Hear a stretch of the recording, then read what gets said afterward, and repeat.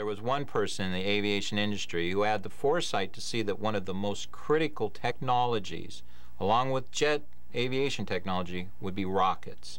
And that was Dutch Kindelberger, who was way ahead of everybody else. So just as they had used German technology to develop the swept wing, they now turned back to that German technology, and in particular the V-2 rocket, to push North American into an entirely new direction. Building on the V-2 rocket research pioneered by the Germans during World War II, Kindelberger reshaped his company's mission in the post-war era. In California's Santa Susana Mountains, he built America's largest propulsion field laboratory.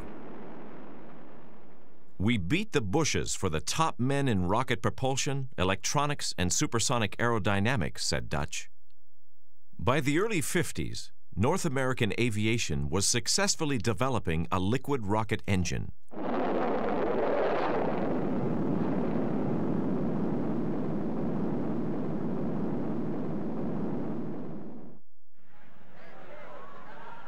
A 1954 proposal to build a rocket research plane became North American's X-15 program.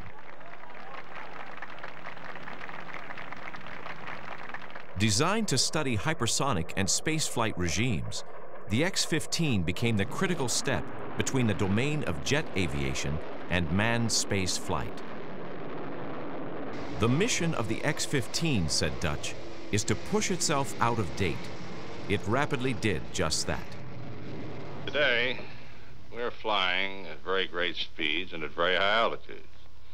The trouble that we are facing in the future is not the sound barrier. We know how to fly through that now. The thing that is bothering everybody is the thermodynamic barrier. The air flowing over an airplane at these very high speeds by friction will heat up the surface of the airplane. As a matter of fact, if we go to Mach number 2, which is twice the speed of sound at sea level, the surface of the airplane will get hot very rapidly and will stabilize at about 500 degrees. Well, since ordinary aluminum alloy loses half its strength by 350 degrees, and that even titanium and steels begin to give trouble at 500 and 600 degrees, it's obvious that we are in a great deal of difficulty in the future. There also are many things like hydraulic fluid. We don't know how to make hydraulic fluid that won't boil away at this temperature. We don't know how to make packings that won't seize at this temperature, or bearings, or lubricants.